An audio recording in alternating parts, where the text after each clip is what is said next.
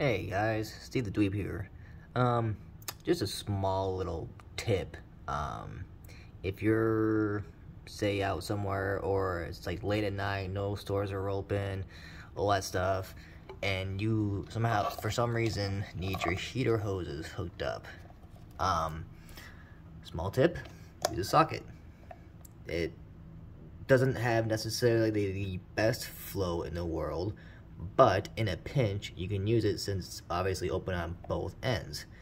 If you really wanted to, you could drill the bottom here to match this. That way you have equal flow.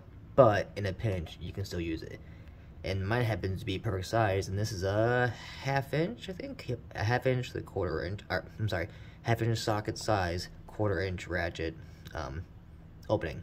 But it fits perfectly inside my heater hose, and I have not been able to find something that will fit in here, which is awkward. And I have an actual heater hose plastic piece, but it's too big. So I'm using this in a pinch, just because it's there and it's available. So that's my tech tip. Have a good one.